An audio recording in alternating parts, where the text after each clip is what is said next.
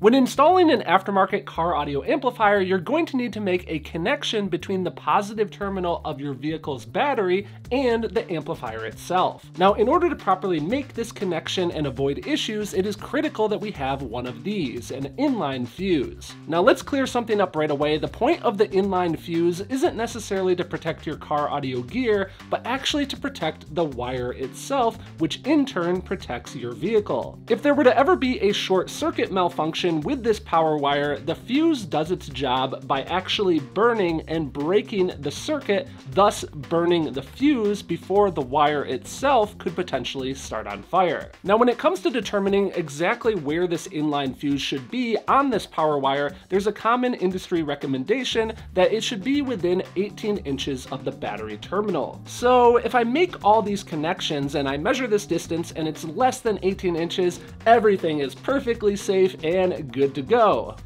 right? Well, maybe not. In this video, I want to expand upon that 18-inch rule of thumb recommendation and give you guys some tips that can lead you to a far more reliable and robust install. Now, really quick before we get into it, a quick shout out to our show sponsor, KnuKonceptz, who has a wide variety of power wire, speaker wire, signal wire, and power distribution components for your next car audio build. They also have a full line of amplifier kits that include everything you need for an amplifier install. Personally, I've always used KnuKonceptz for a long time, long before I even started the channel, and I've always had great results. Consider them for your next car audio project, and you guys can learn more at the link down in the video description. So first off, why the recommendation to keep this less than 18 inches? Well, in general, it's just to keep this length of wire relatively short. Now, why would that matter though? Why would we care about the length of this wire? The power is still going to get to the amplifier regardless of where we put this fuse in line. Why would the length of this section matter? Well, my friends,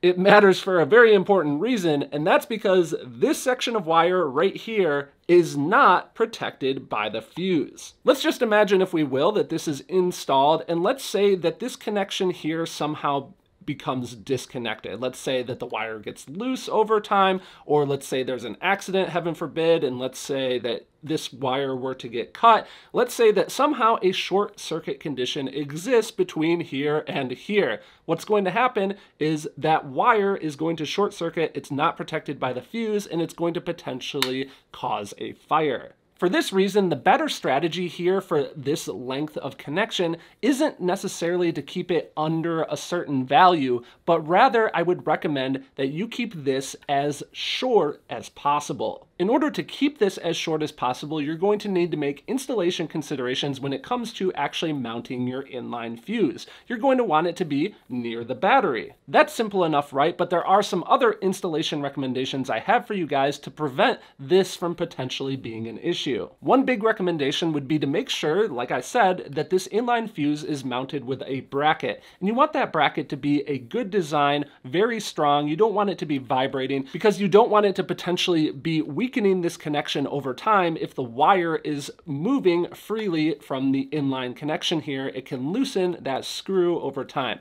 You want your inline fuse to be robustly and securely mounted. Now, another huge installation consideration that I personally always like to take is I like to make sure that I do some sort of secondary mounting of this wired connection. I don't like to rely just on the connection of the inline fuse itself. I like to add zip ties to this wire to secure it in place so that if this connection were to ever come loose, there's no way that this wire can pop out and rotate and potentially touch the vehicle ground. So oftentimes I'll use zip ties to make sure that that is prevented from happening. And another good solution is when you're actually fabricating or building your own custom bracket to hold your inline fuse, something you can do is add a couple of holes in that bracket that allow you to run a zip tie around this part of the wire right here and clamp that in place. Again, that way you're not only relying upon the inline fuse screw to hold the wire, you now have a secondary holding option with that zip tie tie here holding it to the bracket. At the end of the day, when you're installing an aftermarket amplifier and making these wiring connections, the most important thing to remember is that this section of wire is unprotected. Now, there are many other common questions when it comes to doing car audio wiring, like what size wire should you use, what size fuse should you use, how can you wire multiple amplifiers and other car audio gear.